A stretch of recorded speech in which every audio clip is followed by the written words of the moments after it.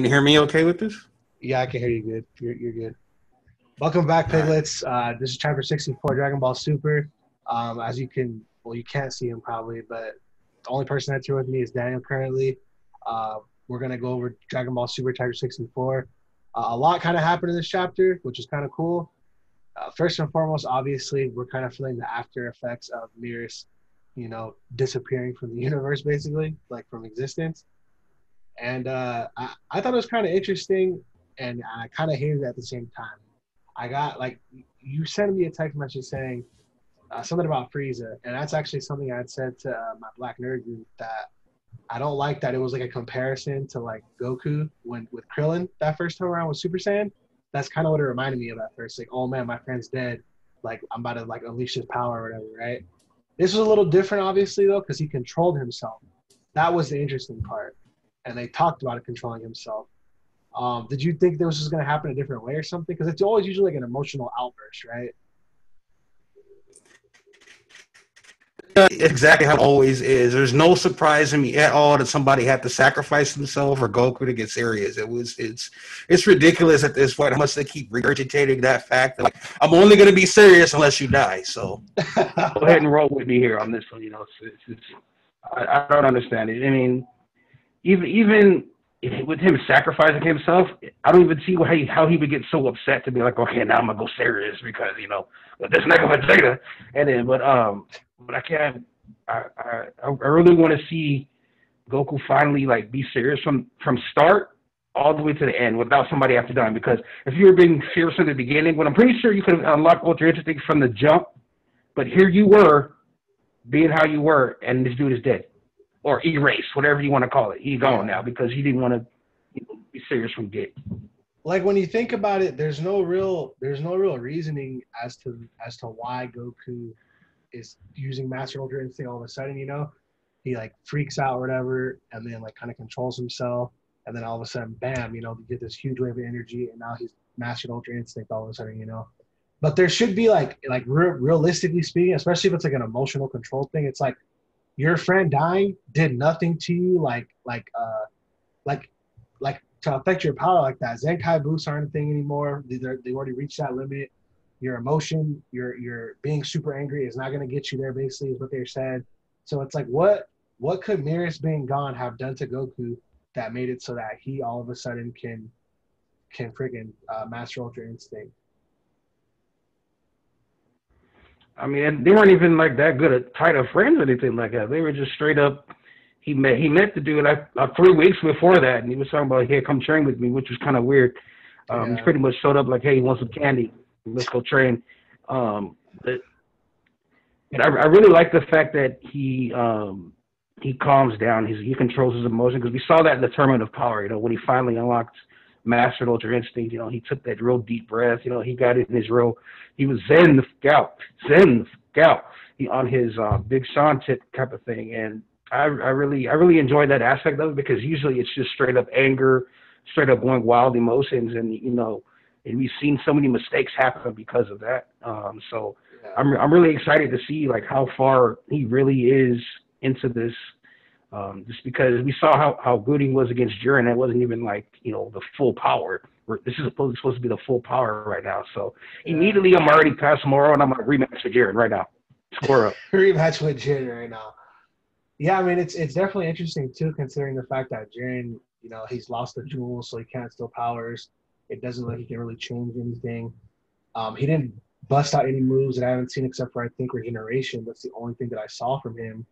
Uh, while pretty much Goku was manhandling him.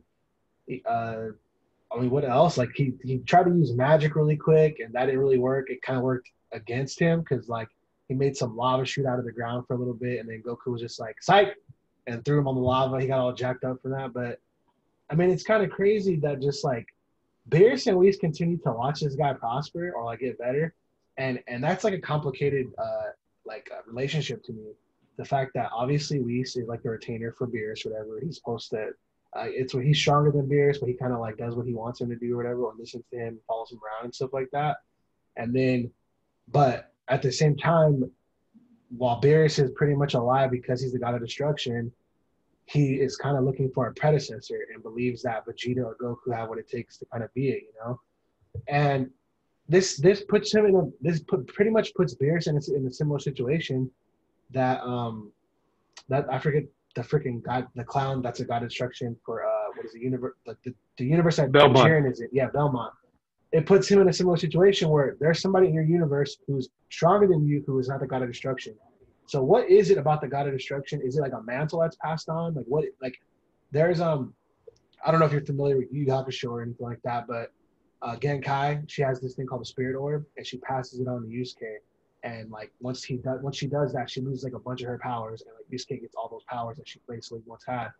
So I wonder if it's something similar to that, like whatever it is. Well, it can't even be that because freaking we saw Topo you like access the power, like the destroyer god power, but it's like no. I feel like it was just a I feel like you can access the power. No. I feel like it's definitely the title is something that gets passed over, but you can access the power though. But as far as the title, because as soon as you pass over that title, the old God of Destruction is supposed to die because he's like 900 years old out here, you know. So he's gonna die. But Goku doesn't really fit the type to be out here being a destructor because he's so kind-hearted and gentle. Vegeta's definitely going to be the one that gets passed over to the God of Destruction because, you know, he definitely had enough of an evil streak within him to be like, I don't really care about destroying you right now because you're weak. That's never going to be Goku. As we can see, he's over here. He's over here trying to give Moro a chance again. It's just like, bro, he said, you're not going to turn him into Frieza. He said, y'all sentenced him to death, right? And he was like, yeah, could you just do us this favor and just handle it for us? And he was like, okay. And he just rips off his little Galactic Patrol part of his uniform. And he's just like, all right, well, I'm just going to handle this as an Earthling. And it's just like, what does that mean? Quit trying to make these guys like you. Let him kill him. You don't destroy this man because he destroyed all the Namekians and you and Vegeta. He out here not caring. He was going to eat you guys. And you're going to let him survive. Are you crazy? Yeah, that's the same. As soon as he said that in the manga, I was just like, yeah, he's going to kill Earthlings too. So you might as well, you killed everybody else as an Earthling. You might as well kill him too. Like, you don't even let him, you killed Frieza 2 times already. Like, knock it off. Even Beerus was like, the last thing Beerus said was, I got a bad feeling about this. And it's just like, bruh, he has tried so many times to make some. The only time I ever saw him really go all out to kill something was against, I feel like he tried against Cell, but he was like still having fun. And then Kid Buu, same thing. Like he did it, but he was still just having fun. But if they were like people who couldn't regenerate or something, I feel like he would not go as hard as he does. Like he would fight somebody, he would fight like with like tournament rules basically. He wouldn't try to kill them. He would just try to incapacitate them however he could, like knock them out. They're so weak they can't really move or something. But he's not like he out here probably capable of obliterating galaxies and probably a little bit further than that. But he wants to just be like, nah, bro, like just chill out, stop fighting. Put the guns down, man. Like he's on that type of energy, you know? Like yeah, Vegeta's over here like, let's fight, let's save the world, let's save the universe, we have to destroy him.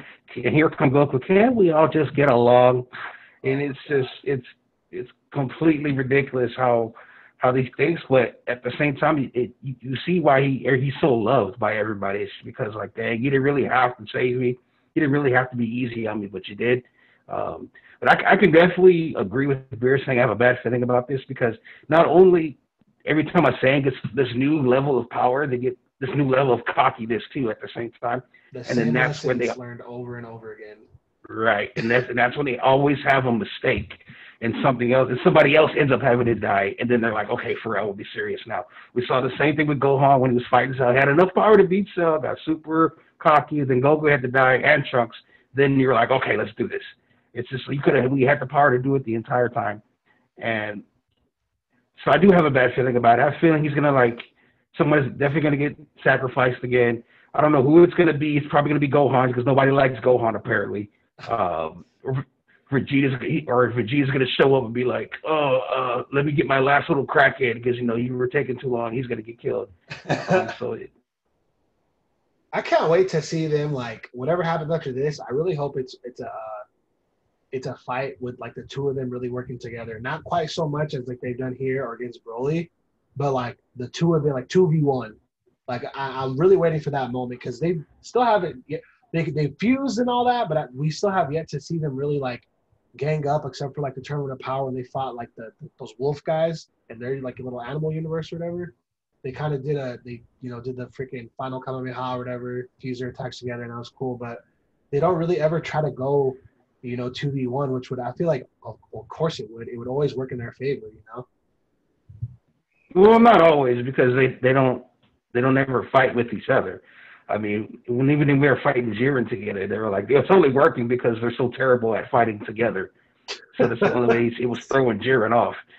So I feel like they were just going to get in each other's way for the most part if they fight together. And Goku's at a level, if he's mastered Ultra Instinct, he's at a level where Vegeta's just going to be in the way.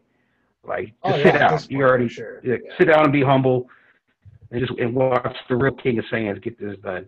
We're gonna have to get something then for Vegeta. He's gonna have to show us something. I mean, this whole spirit, this force spirit fusion or fission, or whatever, that was good. He learned. Looks like he learned, teleport. But I'm sure we're gonna have to see something else. Maybe he'll go back, or maybe he'll finally. I know you're the one that wanted to see him go to Planet Sadala, right?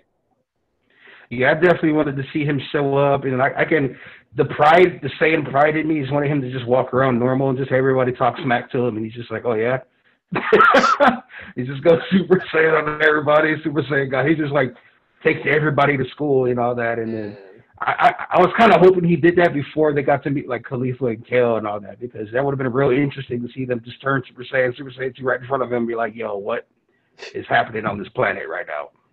I really want to go to Planet Sadala and have the king look exactly like Goku and just see how Vegeta would take that. Like what?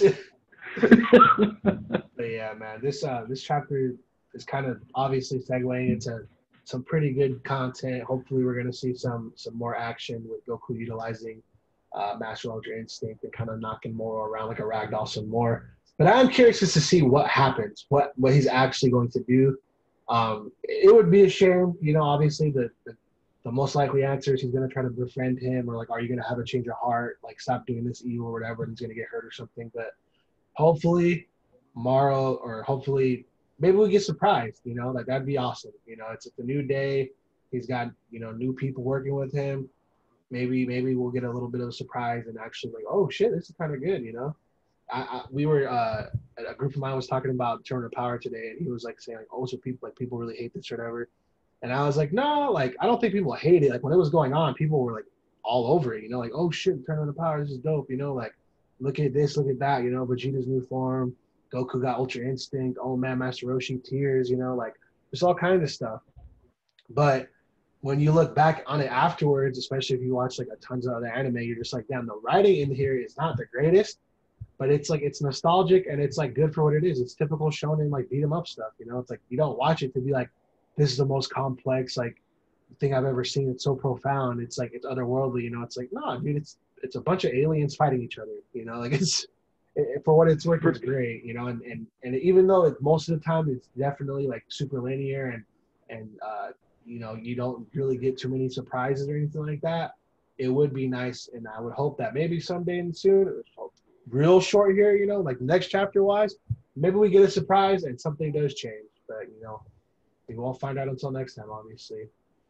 But I don't know. Find out next time on Dragon Ball Super. Oh man, yeah, I mean that's pretty much it. That wraps up chapter 64, and until next time, guys, we have been Cultured by the Uncultured. Later.